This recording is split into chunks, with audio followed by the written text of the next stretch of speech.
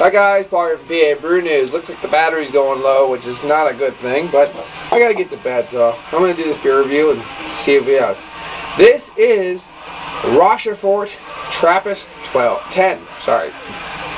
Yep, Trappist Rochefort 10. 11.3 alcohol by volume. Wow, big boy. Rochefort. Let's see. Ooh.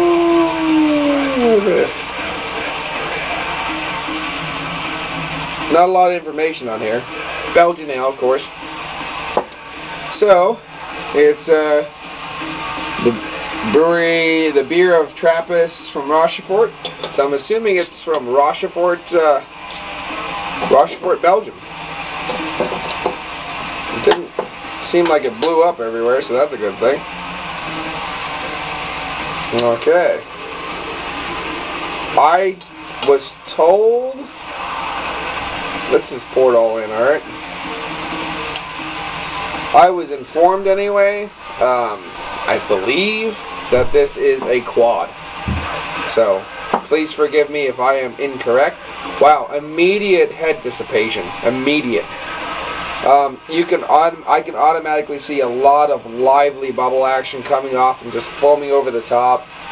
The sedimentation looks absolutely horrid. Oh, what a shame.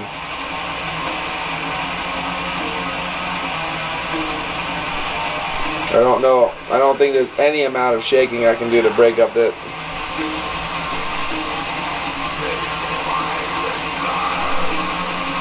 Wow. The sedimentation really just looks disgusting. To me, it's basically like you grated up chocolate and just dumped it in. You know what I mean? It's not a good sedimentation. I thought it would be a lot smoother than that. A little bit of a shake, you know what I mean? But no. Well, let's give it a go anyway. But to me, that seems distasteful. A sedimentation should just haze. You know what I mean? Whatever. Let's get a smell.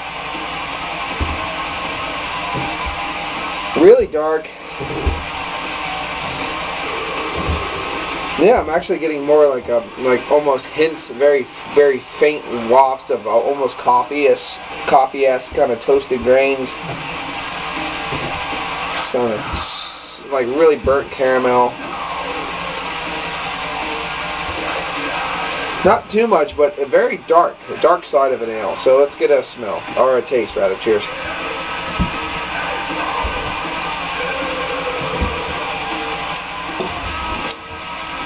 Wow. Wow. Zippy carbonation. But molasses, brown sugars, raisins, plums, a little bit of a red apple in there. Wow.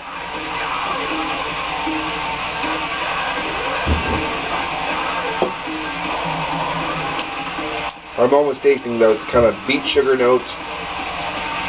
Super sweet, a lot of sweetness. Lingering sweetness too. This doesn't dry you out like some doubles and stuff. This really just lingers with the sweetness.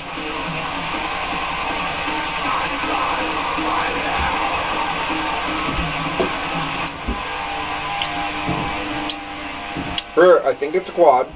11.3 doesn't show the 11.3. Tastes maybe more like an 8. 7, 8. Zippy carbonation, it's still fully carbonated, but it is drinking really, really treat-like. Very sweet, very thick in the overall flavors. A little bit of viscosity because almost a syrupy approach to it. It's not super thick, but it's definitely a medium mouthfeel.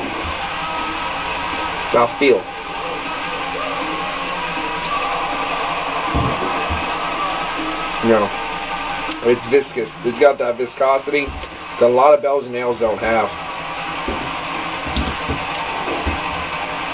Yeah, then I'm getting like now a little bit more faint on the back. I'm getting a little bit more of that kind of peel, that rind of the apple.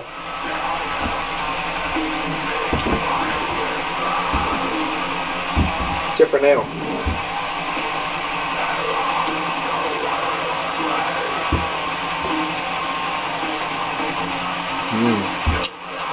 Yes, very tasty, very sweet.